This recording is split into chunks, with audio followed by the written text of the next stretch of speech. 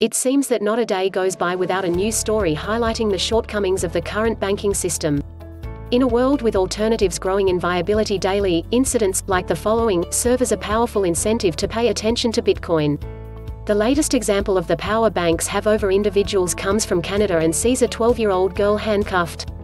Her crime? Trying to set up a current account.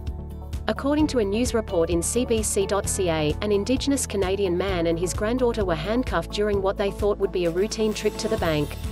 The incident serves as yet another reminder of both the shortcomings on the banking industry and the new possibilities opened by decentralized financial technologies like Bitcoin. Maxwell Johnson was wanting to open a bank account for his granddaughter at Bank of Montreal. Having banked there himself since 2014, he felt comfortable recommending the bank to his family. He arrived at the Vancouver branch of the bank on December 20th with copies of his own and granddaughter's government-issued Indian status cards, as well as other forms of identification. The clerk dealing with the pair had suspicions about the documents. Johnson explains, according to the news report, the employee disappeared for a time with the identification documents.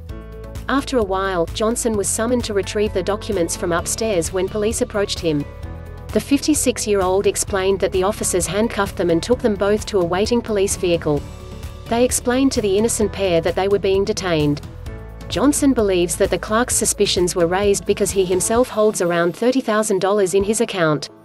The money was given to members of the Heiltsuk Nation in December as part of an Aboriginal rights settlement package.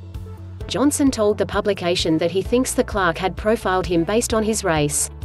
A spokesperson has since stated that the Bank of Montreal had reason to believe that Johnson, along with his 12-year-old granddaughter, were involved in a possible fraud. However, experts, cited by CBC.ca, believe the example is part of a rise in commercial racial profiling. After investigating the matter, the spokesperson has confirmed that police released both individuals within an hour. However, as Johnson explains, the ordeal left his granddaughter needlessly terrified. Being completely decentralized systems, Bitcoin and other digital assets cannot pass judgment on their individual users. The networks themselves certainly cannot alert the police when someone makes a mistake. This makes for a potentially much freer system than anything that has gone before it. Although still in a very early stage of development, a wider adoption of some form of decentralized asset would surely wrest a great deal of the power banks wield from them. The wave of innovation ushered in by Bitcoin seems set to replace our current system with one that genuinely serves its users, without judging them on their race, background, or any other quality either positive or negative.